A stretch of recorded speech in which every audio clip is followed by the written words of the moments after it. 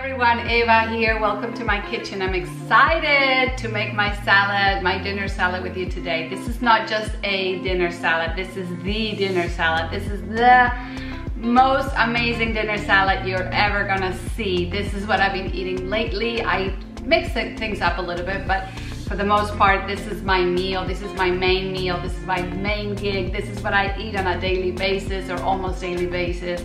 This is all I want. This is all I crave. This is the happiest food in the world. And I wanna show you just what I make, just how I do it. I can't wait to share this recipe with you. This is my bowl, my beautiful wooden bowl. Acacia wood. I think that the dishes that we use to serve our food in matter, and you eat with your eyes too, and I love beautiful wood bowls. So this is pretty much what I do. I fill this up with all the goodies, all the goodness, and I'm gonna show you exactly what I put in there. Okay, so the first thing is romaine. I love romaine. It's my favorite lettuce.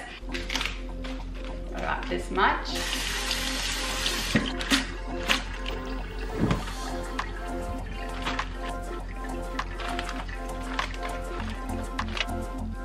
One little tip about lettuce is if you dry it really well, this is a clean cloth obviously, if you dry it really well, the dressing will stick to the lettuce better and it'll be more delicious, your salad. So just thought I'd share that.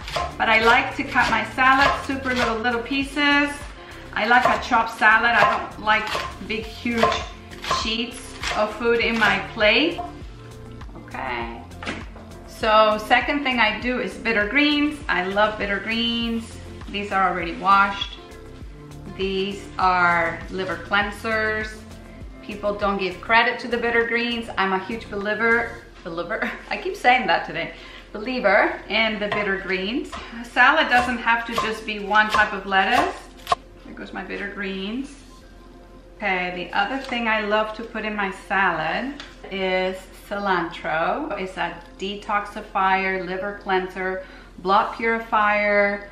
It does it all. I do put quite a lot of cilantro. The other thing I do is my, oh wait, I have parsley somewhere in here. Oh, here it is. Here's the parsley. I do a little bit of parsley too. I love parsley. A good amount of parsley. Looking pretty good. Okay, next thing I do is, you know I'm crazy about microgreens and sprouts. So I have some sunflower sprouts here. I'm gonna put a good amount of sunflower sprouts, probably about that much. So I'm gonna add some of these lentils. I love lentils. I've always loved lentils, but I don't eat cooked food anymore. This is how I eat my lentils, and I think lentils are amazing. I'm working out and I do go to the gym and I lift some weight, so lentils have a lot of iron, a lot of protein, and I think that a lot of raw vegans don't get enough protein, and I know there's protein in everything we eat, but still I think that a lot of us don't get enough protein. So this is my way of getting a little extra protein. I'll put them here on the end. I'm also gonna do some kale. It's very rich in iron, also on protein. You know, the stems is where the minerals are. I know most people throw these away, but honestly, if you can be bothered to chew on these, or juice, I guess. But if you can be bothered to, juicing is not as good as eating the whole thing.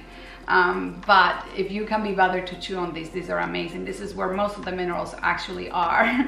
So, you know, I'm not saying do the whole, don't do a stem salad, but if you could be bothered to put some stems in there and chew on them, you'll get a lot of benefits from it. I like to chop my kale pretty small. I do a little bit of cabbage too, not too much, because I think too much makes my salad too chewy, but I cut it very thin. I'm also gonna do some pepper, and I love green pepper. It's one of my favorite flavors. However, you know, when you eat unripened fruit, and unripened, this is a fruit, it actually robs minerals from your body. And green peppers, they're just not fully ripened peppers. Having said that, I love the flavor of green pepper, and green pepper has a lot of vitamin C. So I think in this instance, I do a little exception and I eat an unripened fruit because I love the flavor so much. And I also do, I love red onion, and I only add a little bit too. The redder the color, the more pigment in a vegetable, the better it is for you. The way I like to do it is I like to separate it and make it pretty. I'm gonna also do a couple of radishes. I'm not gonna say I love radishes. I don't really love radishes. I've grown to love radishes. I never used to love radishes. Radishes were one of those things that I avoided like the plague, but I appreciate their properties. They're a little tangy, and I think they're also very pretty, so I do some radishes there because they add some color, they add some nutrients, and I went through a period where I never ate radishes, and I think it's important to keep your gut microbiome very diverse. Don't eat the same foods all day, every day, because that's what people do, especially raw foodies. They have a huge smoothie with 10 bananas and 10 dates, and then they have, you know, zucchini noodles for dinner, and then they have mono-meal of mangoes or whatever. And I just found that through my personal experience, the more variety, the better off you're gonna be. The more variety, the more diverse your gut microbiome is gonna be, because don't forget, fiber is a prebiotic, is the food for your gut bacteria, so you have to keep it very diverse. I read a report that recommended that we eat at least 30 different plants every week. Count how many plants you're having this week, and you'll be surprised you're probably eating about 10 different plants this week. So what I try to do is I add as much, it's just like a symphony, it's a beautiful symphony. I add as many different plants as I can into my diet, and I don't overdo the fruit, as you probably know. And so this is one way of doing it. Just try a different food. Every time you go to the supermarket, pick something that you haven't, usually that you don't eat or that you haven't had in a long time. So lately I've been having, I haven't had radishes, so I just started picking up on the radishes again. The other day I did broccolini, because I don't usually eat broccolini. And so yeah, I try to keep it interesting, keep my gut microbiome healthy that way. Okay, another thing I like to add is cucumber, because I love the crunchiness of cucumber, but what I like to do is I cut them very, very thin. That keeps the salad different textures. The next thing I'm going to add is some microgreens. You know I'm crazy about microgreens. Today I only have the sunflower sprouts, which I've already done. I'm having some cabbage microgreens. No, what are those? Yeah, those are cabbage microgreens, sorry. And I'm also going to have the lentil sprouts. And usually I like to add at least 3 or 4 different microgreens. The more the better. Baby plants are in their prime. They have the most nutrition. They have 100 times more nutrients than their fully grown counterparts. So I'm a huge believer in microgreens. I'm in the middle of moving. My house is a mess. I'm not on top of my microgreen. So what you want to do is cut them really close to the root mat with a really good sharp knife. I have a really good knife. This knife is amazing. And careful not to cut on, you know, the dirt and then get dirt on your food. So I just go like this. Can you see that okay?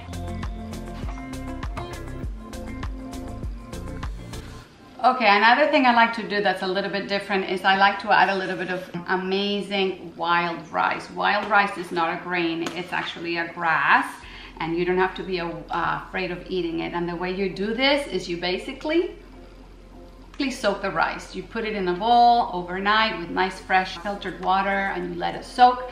The next morning you rinse it, and then you soak it again. And basically I think I soaked this for about 2 days, and the texture is amazing. It's a little bit crunchy, actually not crunchy, chewy, and it adds a definite different dimension to a salad that you don't normally typically get. It's very, very flavorful. 3 teaspoons of that, 3, maybe 4. I don't know, lately I'm just crazy about it. It's really good. It has a lot of minerals. One more thing. Look how pretty this looks, by the way. One thing I like to do, and I don't recommend this unless you live alone. I don't live alone, I live with a husband and kids. But I love raw garlic. And garlic is a fantastic, well, we all know the properties of garlic, but it's antifungal, antimicrobial. And a lot of people put it in their dressing, but what I do is actually, I like to chop it and I like to put it on my salad. So I'm gonna chop a little bit of garlic. Lately my dressings have been very, very simple, very, you can tell I'm not a chef by the way I hold my knife, right? I'm not a great chef, but you can be everything in life. I'm not a chef, but I enjoy eating. I do a little bit of well, I wouldn't call that a little, but I do garlic. It's just so good. Sometimes I dehydrate garlic. Have you ever done that? Dehydrate garlic? Add a little garlic to a dish, raw, put a little salt, a little olive oil, a little parsley, and dehydrate it, and it's amazing. That's the salad. I'm gonna show you my dressing next, but oh my God, how does this look? Amazing, right? Okay, so one thing I forgot was the avocado. No salad is complete without avocado, so I'm gonna do just a half an avocado. So I'm gonna add a little avocado. I add a little bit of nutritional yeast because I love the cheesy flavor. I don't mix it with my dressing. And I put about that much. Okay. And then for dressing, what I've been doing is a little bit of tahini. About that much tahini. This is a little controversial. A lot of people don't believe in oils. I believe in oils. Oils have amazing properties. I don't overdo the oils. I don't douse my salad in oils. I use a little tiny bit of oil sometimes. And lately I've really been enjoying my flaxseed oil. I use about a teaspoon of it. I mix it with my dressing. It makes it so creamy, so delicious.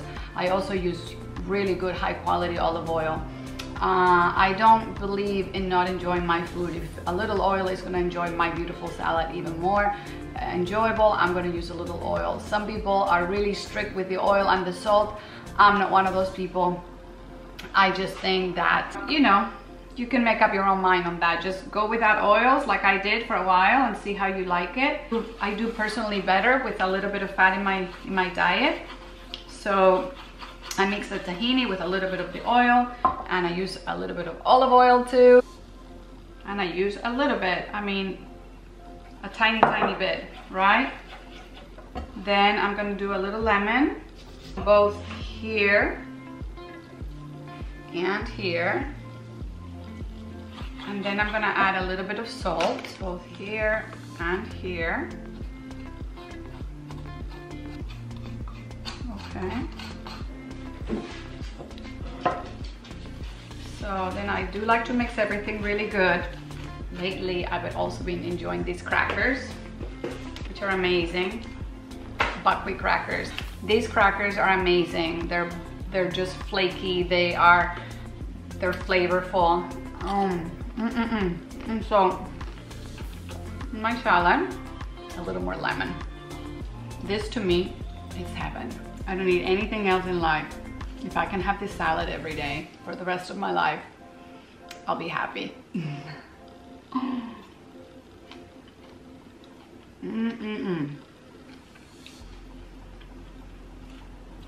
I have been keeping the dressings to a minimum as far as ingredients. I used to make really complicated dressings with so many different ingredients. Now I much more enjoy very plain dressings. Sometimes I just do olive oil, very little, like you saw, maybe a teaspoon, a lot of lemon. Sometimes I do tahini, sometimes I do a little ginger in my dressing. Sometimes I keep it different, but definitely I like the plainer dressings lately. Of course, things change when you're human. You do different things, you try different approaches. We get stuck in ruts just like everyone else. If you eat regular cooked food, you get stuck in a rut too. In raw food world, it happens too. You get stuck in ruts. So I like to mix it. I like to try different things, but right now this is my go-to meal. I love it. I hope you try a beautiful salad like this. I'm gonna go enjoy my salad. I hope you have a fabulous day, and thank you so much for being here with me today. Have a beautiful day. Thank you.